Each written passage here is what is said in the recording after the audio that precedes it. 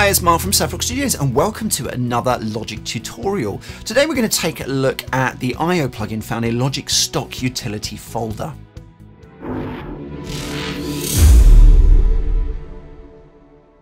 Now the I/O plugin, or its long name would be the ins and outs plugin, and it allows you to utilize all of those additional ins and outs you may have on your audio interface so you can wire in external processors so they appear in your standard Logic track. Okay, it's a very cool plugin, and when you initially look at it you might not realize fully what it's there for and its capabilities.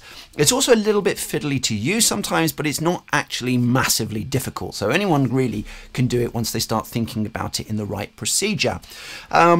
You can effectively process your audio through any type of audio device external, whether it be a compressor, a proper valve compressor, or you may have a tape delay, for instance, or you may have a spring reverb, or you may have guitar pedals that you would just prefer to use in sort of amp designer world distortions or wah pedals, for instance. A lot of people they like to use the software buttons, but when it comes to the wah pedal, yeah, it just sort of struggles unless you've got some kind of continuous controller that allows you to program in, or you're drawing in your wah curves with your mouse, and it's just like, why can't you just use a proper wah? Well, the I/O plugin is your friend to do that. So yeah, basically I want to talk you through the I/O plugin today, and we're gonna start putting a distortion pedal onto some drums and to some synth sounds, etc., and see how we can use guitar pedals on synths and mix and match. And yeah, I thought it would be fun. So let's go and create a software instrument. So I'm going to go over to Logic now. I'm going to just close my library down, and we shall go down to where it says instrument, and for the time being I'm just going to do an electric piano sound. Okay, so we've got this stereo instrument that's loaded up, and there we go. There is the basic piano tone we're going to start with. So I want to get this piano tone running out through the I/O plugin and running in through this particular guitar pedal I have here. Now this is a Gamechanger audio plasma coil pedal, and it's effectively a distortion family type pedal, but how it creates its distortion is in one of those kind of mad scientist crazy ways. Okay, it converts your audio into electricity, into high voltage, and then sends like lightning through a xenon gas field tube, converts that lightning back into audio, and then sends the audio signal out. There's a couple of octaving kind of tools that would be blended in, the octave up and octave down and 2 octaves down, that are in there as well, so it creates some very cool sounds. And because of the way it works and the fact that it converts it to electricity, you get this kind of either on or off state. It's kind of like gated, but it's all at the same time that distortion is being created. So yes, we can use distortions, and yes, we can use gates in Logic to recreate something that's very similar, but they would be in a chain, where here everything is merged on top of each other. So I thought this would be quite a cool pedal to utilize to try and see if we can make some crazy synth sounds or degraded drum sounds, etc. So yeah, we've got our piano tone. Now we need to start looking at how we can route our signal through this pedal. Okay, now we're going to encounter a few problems along the way, and I want to talk you through signal sort of types, i.e. line and instrument. Make sure you've got those right. External boxes that make sure you convert signals correctly so your external boxes can receive what they need to receive. And we're also going to experience how the I/O plugin works in stereo and in mono worlds. Okay, so first of all I'm going to show you the stereo world, and I'm going to show you ways that you can send it through the pedal and make it work, but it's not the way I actually want to use it. So I'm going to show you that first, just very quickly. So the I/O plugin, we go over to our audio effects slot, and we go down to utility, we go to I/O, and we only have a stereo mode here. And the reason why we only have a stereo mode is because the software instrument channel strip that has opened is a stereo channel. Okay, so because it's a stereo channel, you only get a stereo option. And in the stereo option, you have all the same kind of features that you do at the top, but there's at the bottom, we have this format of stereo or mid-side. In the mono mode, that doesn't work. But let's go and take a look at what we have. We have output volume, so that allows you to boost your Logic made signal out of your audio interface of socket or output of choice, and then we have our output of choice here. Now, because it's a stereo option, it's going to work in pairs. To remind you, I'm going through this pedal, which is going to be mono. So I'm using the output on 3 on my Focusrite Sapphire Pro 40, and then eventually ending up here. So I'm using output 3, not output 3 and 4. So this is going to cause me a little bit of a problem. I'll show you a way of solving that as well, but we'll choose 3 and 4 for the time being. Then it's going to be going through and then coming back eventually to input 3. So that's going to keep it nice and safe there. And then we have an input sort of cut and boost. So you can match your levels on the outgoing and the incoming, which is all cool. All right. Then underneath we have our latency detection and our latency offset. Now that is something that we can use just to simply push the ping button. It will send a little blip through the audio chain and it will give you a reading, and then it will make some variations on how it offsets those things. Now it all depends on the kind of processing you have on your machine, the processing you have on your external processor, whether there is latency that is being caused, and sometimes that latency ping that you send at one time can change a moment later. Now if you're finding that is really not working for you, then you are simply going to have to do some adjustments manually later. I actually prefer to do my adjustments manually later because with this particular setup that I'm running right now, I experience a variable quantity of latency. So yeah, that can simply just be ping, and there's a little ping that goes through, and currently it's working at a +36 sample delay. Okay, so I'm going to leave it at that. It doesn't matter at the minute how that's going to affect me in a moment. I'm going to alter manually. But then we go on and we've got the wet and dry. So when we are sending through the chain, we can also have the direct internal logic and then it recompile. And that latency offset will also match how those two things are blended back together. So yeah, currently we are running through this plasma coil pedal. Now there's one little box that I am having to use to make sure that the signal coming from my audio interface and going into the plasma coil is correct for the plasma coil, and that's basically the fact that your audio interface is going to be chucking out a line level signal. Now a line level signal is very loud, okay, it's very good, very loud, perfect for sending over long distances, and yeah, we need to make sure that this pedal is expecting an instrument level signal. So we need to make sure we convert that line level signal down to instrument. And the way we can do that is basically use a box which is effectively like a reverse DI, or otherwise known as a reamp box. DI boxes convert your instrument level to line level, and they tend not to want to work backwards. Some do.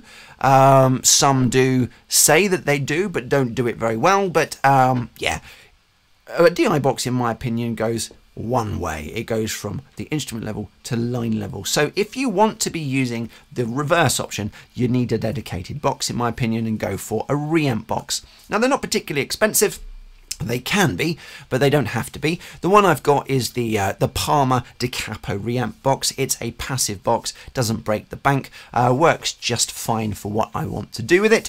So currently output 3 at line level is going into my reamp box. My reamp box is changing from line level to instrument, and then I'm just running some standard guitar cables from the reamp box into the plasma coil, and then from the plasma coil I'm returning back into my input 3 on my audio interface. Okay, so there's the loop. We already know it's working through. It sent the ping through. It's 36 degrees or 36 samples. Okay, so we are on a stereo instrument running the IO plugin on pairs 3 and 4, but only 3 is connected. So it theoretically means that only the left channel is working. So although my plasma coil is not engaged, it's in bypass mode, when I now play that piano tone, we're only hearing it on the left hand channel.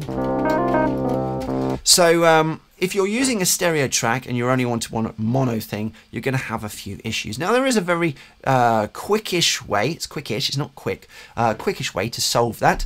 On auxiliary channels and on audio channels, up by the input mode, you get a channel mode, okay, which allows you to switch between stereo or mono, but on instrument channels, you don't, okay? So we have to kind of falsify that a little bit by converting the signal running after the sound creating module, i.e. the electric piano module at this moment in time, convert it from stereo into mono.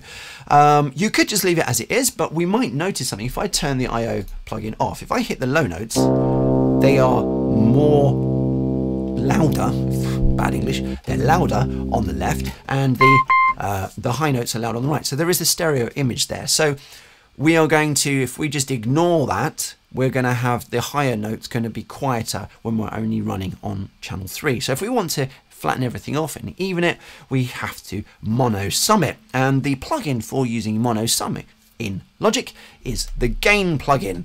Okay, so I'm simply going to go in and move the I/O plugin down a slot, just drag it down, and then I'm going to create a new utility and gain plugin, go for the stereo mode, and I'm just going to click mono. Now that means it's mono summed the stereo image of the output of the electric piano module, made sure that both the left and right sides are now even, which are then going into the I/O plugin. So now in this scenario, when I turn the I/O plugin, the high notes and the low notes will be evenly volumized into the plasma coil. But of course now we have the return coming back, which is on input 3 and not 4, so we are still hard pan to the left. So the simple way to do that is just to alt copy your gain plugin and stick another version of it underneath the I/O.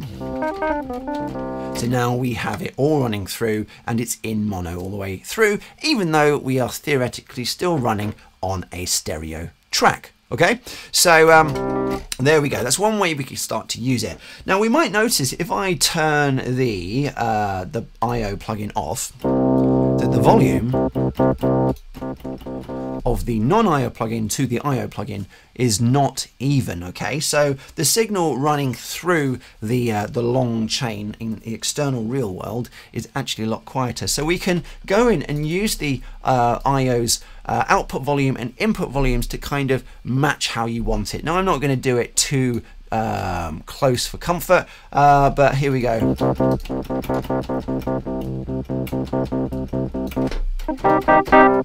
There's one, still louder a little bit there, isn't it? So let's just notch it a little bit more. That'll do. All right, so it's fairly even for what I want to do. It's going to work fine. All right, so we now have our instrument which is now running through the plasma coil, and if I turn that plasma coil on, it's going to start processing the signal, and I can use the plasma coils on. I can use the dry wet mode that we have down here to introduce the original dry signal and blend the two together. So I think that's a very, very cool little set of features that we've got there, but that's not the way that I really want to use it today. I don't want to be using the two gain plugins, and it also means that I'm kind of stuck with the I/O plugin working in the instrument. Now, there are things that will happen. Those I/Os that we have on the back of our interface can be rerouted from other things as well. But I'm just going to run one instance of the I/O if I am using only one device. I don't want to have multiple processors of the or versions or copies, images of that plugin running multiple times, because that's going to take up more and more and more CPU and processing bandwidth. So I just want the one. So the way that I'm going to do this, and the way that I am going to start using this piano tone a little bit differently, just going to remove those three plugins we were running before, and I'm going to show you a different way. So we're back to our standard stereo piano image right now, and another way to do that, to convert this instrument into mono, is to send the output of this channel strip to an auxiliary channel. Okay, so what we can do is we can go down to stereo out, we can go to bus, and I'm going to go to bus 31. All right, so instantly on the right hand side here, it's created the auxiliary channel for me, and we have already set up with bus 31, and just to the left we have the channel mode selection, which is currently working with 2 circles, which means it's in stereo. So if we click that, we suddenly have a mono channel. So this is automatically summing both left and right into a singular central feed of mono. Okay, so we play that now, we hear a mono electric piano. So now in the audio effects slots that we have there, we can run the I/O plugin as we did before, but this time it only gives us the mono option. So this is going to work much more accurately for what I want to try and do. and because we don't have any outputs and the I/O is plugged in, you see it's just cutting off the signal. So I can go to output, and now I have the singular outputs and inputs in the drop down menus. Okay, so now turn the plasma off. We have our piano tone. Okay, so we can set those levels as we need, and I'm just going to give it a little bit of a boost here and here. Turn it off. Sounds about right to me. Of course, we can then do our little ping, and we are going to find that we don't have any delay. Oh, it's because I haven't turned it on. There we go. That'd be nice.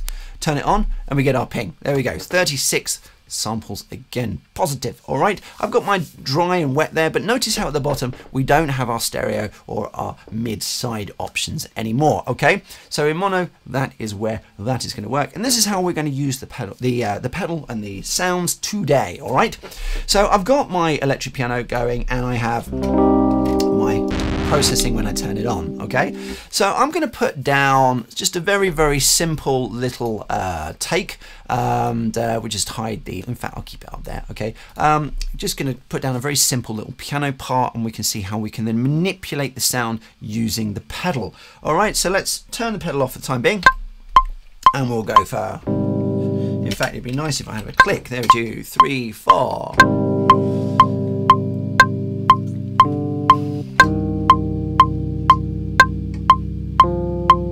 Okay, quantize that up, and we have our piano part. Now, of course, this is still running through a bypassed plasma coil pedal. I turn it on, and we get the drive.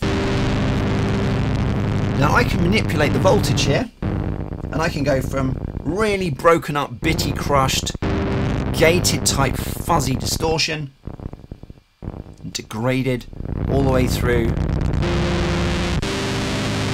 horrible nastiness. Okay. Now, obviously, the plasma coil is very much a specific type of effect. Okay, you're not going to use it on everything, and when you're trying to create something that's very sort of dirty, I wouldn't necessarily go for that full sound. If I was trying to go for a slightly broken piano tone, I can vary the dry wet after I've recorded everything as well, so I can get it exactly how I want it. Yeah, that's kind of cool. Now I'm going to just pause there with this piano take. Okay. And we are going to start looking at some drums and see how we can use the same kind of pedal on some drums, which could be kind of cool. So we've already got this kind of track set up. It theoretically has on the instrument track just the module that's making the instrument sound, and then it's got the output set. So rather than having to go through and make everything again, I can just duplicate that track. So let's do that. There we go. Now I'm going to do some drums here. Okay. Now I'm going to use, I'm going to go and use Ultra B. Okay. So I'm going to go down to Ultra B, and I'm going to hit stereo. And what we have now, I'm going to mute the old piano sound. What we have now is our piano tone. Our drum sound is now going to be routed automatically off to bus 31, which has the I/O on it. So it's already set up for me. So there's our drum tone. All right, so I'm just going to close it down. I'm using simple stock software instruments with their default patches. Okay, so let's go and stick the click back on, and let's put some drums on. So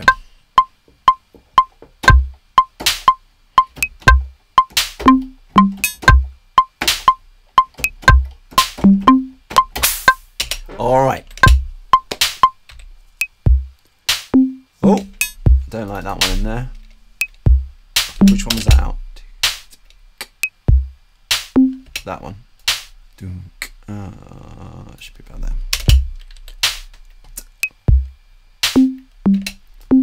In fact, I think maybe I might just go for another take.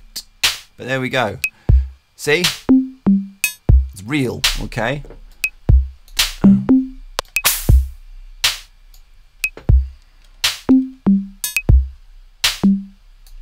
There we go. That's more what I wanted to hear. Cool, right. So we've got a sort of performance that I kind of like the sound of. Now, of course, this is still the sound we're hearing is being converted to mono because that's how we set the auxiliary up. We don't have to do that all again, and it's running through the plasma coil. So now let's go and put the plasma coil and see how we can get these drum tones to be some degraded, horrible mess, okay? So here we go. Let's turn that voltage down.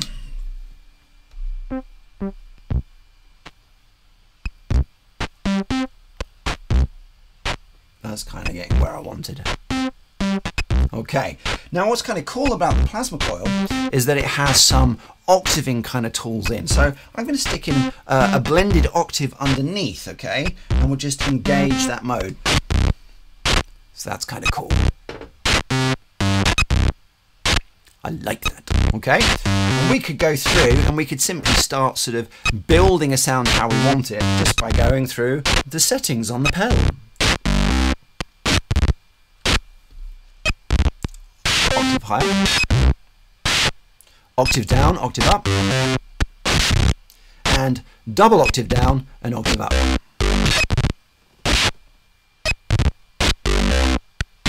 I'm going to go back to the single octave underneath, kind of like that, okay?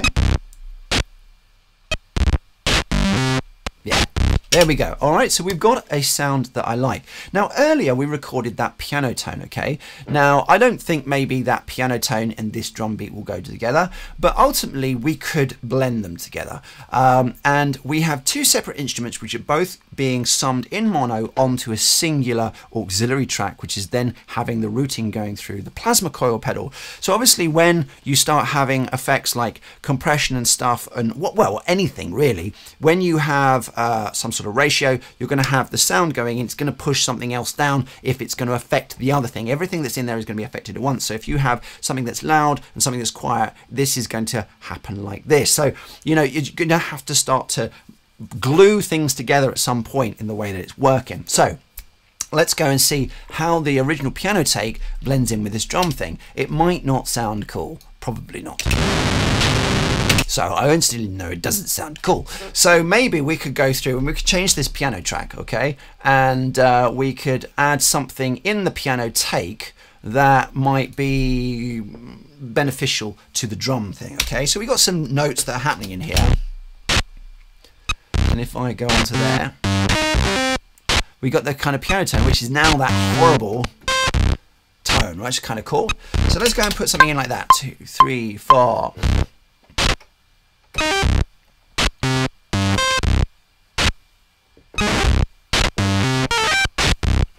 Okay, there we go. I think that's kind of funky. Cool. So interacting in different ways, creating some kind of weird sound. Now, all of that without the plasma coil.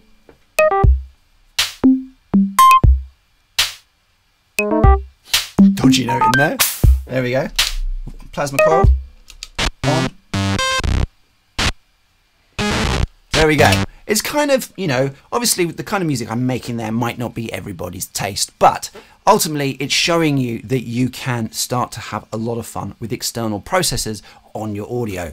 And you could be using the I/O plugin in your amp designer rig, like I mentioned earlier, for a wah or a proper distortion that you'll want to start using. And then you can, of course, you can automate it as well. So you can have those I/Os going on and off to get your external pedals working. So you could almost fake a switching unit, for instance. But yeah, there we go. So that is that. Now, of course, currently at this moment in time, we have not got this rendered into an audio file, and we have a couple of issues when we start doing that. Basically, when you want to render an audio file, normally what you might do is use bounce in place. Now, bounce in place works in like super quick time. It just goes done, all right? And we need everything to be done in real time. Otherwise, the pedal external or the processor external won't know what to be doing, okay? So there's two ways you can go about it, and they both, in my opinion, output exactly the same kind of issues, and there's no real benefits to either of them, though personally I prefer to render stuff in as if it was an instrument, okay? So you could go into File, first of all, you'd have to solo up, because if you've got a load of instruments there, you don't want everything else being rendered in this take. So you solo the stuff that you actually want to hear, and then you'd go to Bounce and Project Selection, and you'd have to make sure that you bounce in real time, okay? That is the only place where you can use a bounce feature that is in real time. And depending on what your latency offset is done, it will start to move things around a bit. But I have, think I mentioned earlier that the latency offset might be a little bit fluid and it might move, and you're going to need to fix it later. Now, if I render it here, it will just sort of go out, create a stereo file, and then it will, I'll need to import that in, and if we're only using a mono file, then you kind of got double the data. So I'm going to do this as an instrument and show you how to do that. Now, hopefully what I'm about to do isn't get too complicated for you. We have our instruments, whether it be piano and drums, which are then summed to an auxiliary track which is running on mono, and then we're hearing what the output of that auxiliary track is running, which has got the I/O plugin. Now, what we need to do is create a new auxiliary track that is sending all of that to, and then we are going to create an audio track that is going to record what that second auxiliary track is doing. Bear with me. Okay, so we can take the solo off of there. Now I'm just going to bring my mixer up. Okay, so we've got mixer here, and what we're going to do is we're going to go to the stereo out option on the auxiliary track, which we have here, aux 1, and I'm going to change that to bus, and I'm going to go to bus 32. Okay, and there it is. It's there. All right, so auxiliary 2 is now listening to bus 32. So we've got our instruments being summed to a mono track on 31, going to the I/O, and if you were running stereo effects after there, then you'd want to keep your secondary auxiliary in stereo, and then the other bounce option, project, etc. might work for you, but if you wanted to do mono, then we might as well just change bus 32 to being mono as well. Now, that's all summed through, so when I play through, we can see how the instruments running into aux 1 and then being sent through onto aux 2, which is where we can now hear it. So now we need to create a mono audio track, which we then capture what the output of aux 2 or bus 32 is doing, okay? So we go up to our new instrument, we add an audio, and we're going to go down to bus. I'm going to go to bus 32. So we create that. And there it is. Let's put it underneath so it's all nice and tidy. So this is instrument bounce, okay, of the plasma coil. All right, cool. So we need to do one more thing where we just change the channel mode to mono on the new audio track. And there we go. All we simply need to do now is hit record. And what it will do is it will play those piano and drums things out, go through the plasma coil, go back into audio input 3, and then it will go through the various bus modes and get captured onto the instrument bounce plasma coil audio track. So let's do it. We've got the click off. In this particular mode, the click isn't recorded. If you have the click on in the bounce project mode, it does get recorded. Okay, so let's go and record that. I think everything is ready. So let's go. Yes.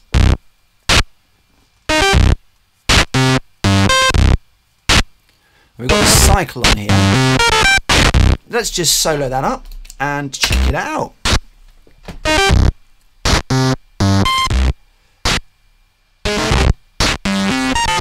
Let's go and take a look in close detail. We did set the latency sample rate, and I said we have to fix it later.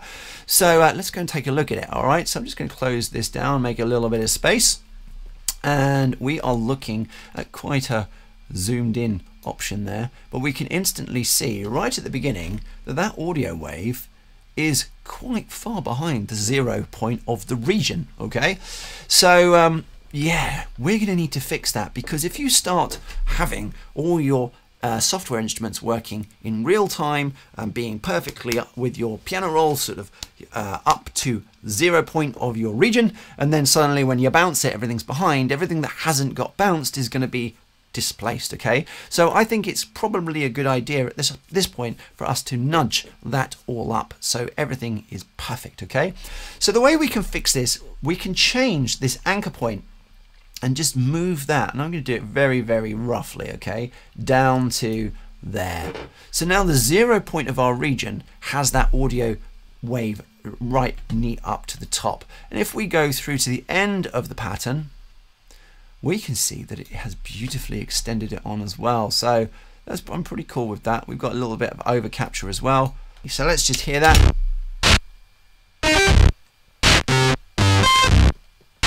Cool. There we go.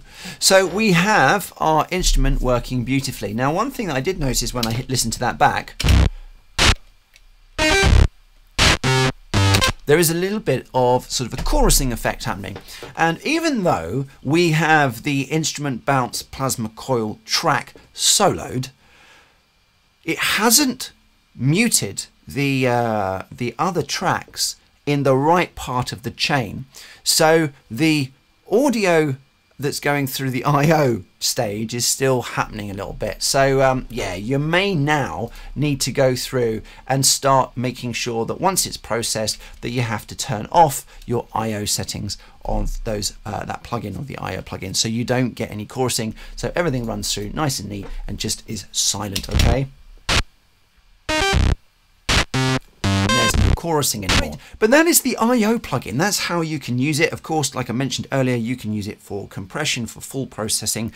You can use it as a wet dry kind of thing, which might be good for reverbs and stuff like that. Tape delays, real world things. It's very, very cool. And of course, you can automate everything that's in there as well. Not the I/Os, etc., but maybe the blending and the turning on and off of the actual I/O plugin routing. So you can do some very, very cool things. Just make sure that when you render it, that you render it appropriately. I find that the latency settings in the I/O plugin are a little bit sort of, it gives you a rough guide, but nothing better in my opinion than going through and making sure 100% that it is exactly where it needs to be. Otherwise everything gets a little bit messy, okay? Especially if you're multi-tracking things. So there we go, the I/O plugin. That's it. I've been Mark, Saphrox Studios. We have a load more Logic tutorials on our YouTube channel. So please subscribe. Please leave a comment in the comments section below. Like I say, I've been Mark, Saphrox Studios. See you later.